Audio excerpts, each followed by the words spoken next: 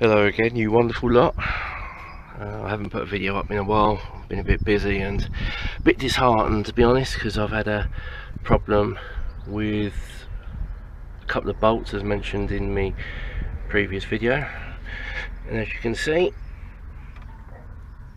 that is what I'm left with. And the reason for that is I went through the procedure of drilling the bolt out and trying to use an easy out to remove the rusted bolt, and the bastard easy out fucking snapped on me.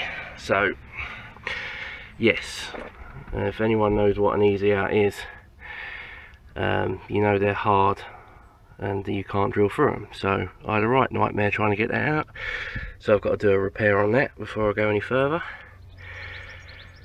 And well, all I can say is my old man told me not to trust in them, and I went against his judgment and tried it, and it made me cause me more work, so hence why I'm now left with that, which I've got to repair. So easy outs, fuck you, you shit. If you're going to do any sort of bolt removal or snap bolt removal, just drill it out. That's all I can recommend. Drill it out, don't bother using easy out, especially on a rusted bolt, it's just going to snap it. So yeah, so word of advice for the day: if your old man or someone who's had a lot more experience than you tells you not to do something, don't fucking do it. Right, anyway, back to the task in hand. I'll get that sorted out in the next couple of days so I can get the water pump put back in. For anyone who's interested, this video is for the oil feed and return lines on your Turbo 1UZ. There are probably a lot better ways to do it, but this is the method that I've done, which I've found to be the easiest. So for example, the pickup, as you can see there on the oil filter housing that comes from the block, there are actually two bungs, the top one and the lower one. I have previously mentioned this in my video, but the top one is the flow from the water pump into the filter. Forget about sandwich plate for a minute, because you might not have sandwich plate, but flow from the oil pump into the filter, and then it goes through and comes out, and this is obviously the filtered oil going back to feed the engine. So as you can see, there was two bungs in there. I've taken this one out. Also, I previously mentioned they are an M16 by 1.5 pitch, and all I'm going to do, all I've done, shall I say, is acquired an M16 by 1.5 adapter to a AN4. I've just put some tape on the end just to stop any muck going in there, with a Viton O-ring. That's better view, that's better picture. A Viton O-ring. Viton O-ring size is, oh, I'll get there in a minute. It is a 12mm by 3mm cross section thickness, and that will screw directly into that, like so. So that is your feed taken care of.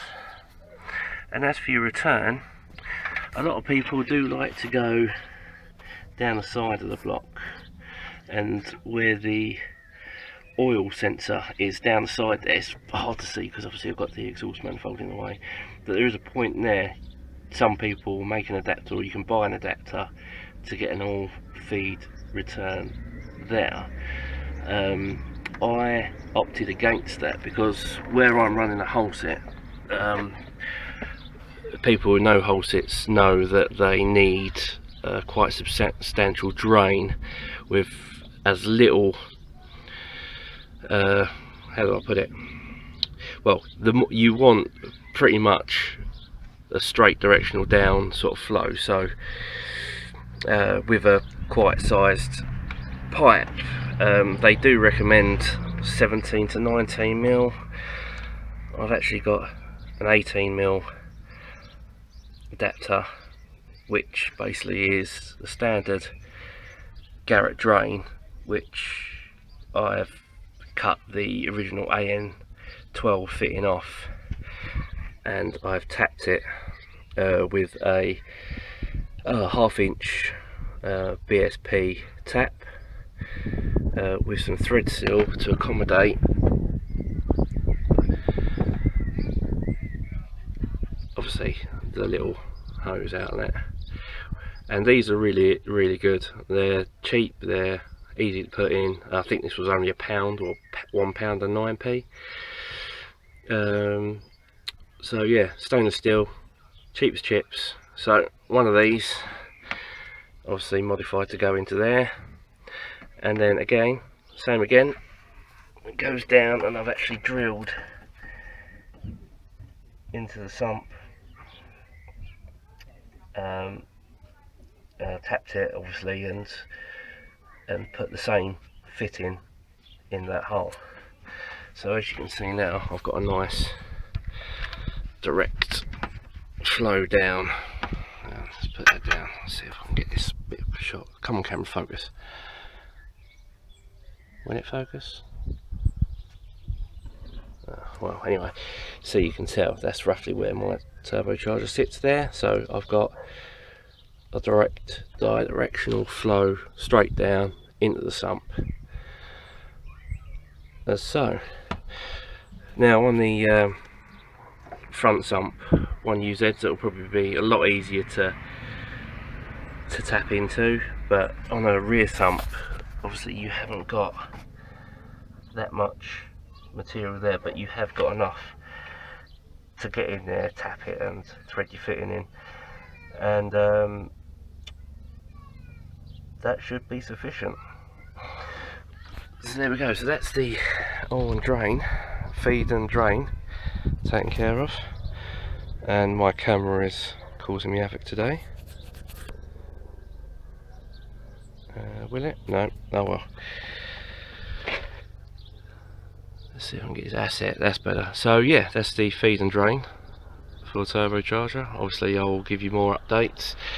Anyone wanting to know if you damage this O-ring when taking your water pump off, go with a 2.5 mil cross section by 18 millimeter Viton O-ring.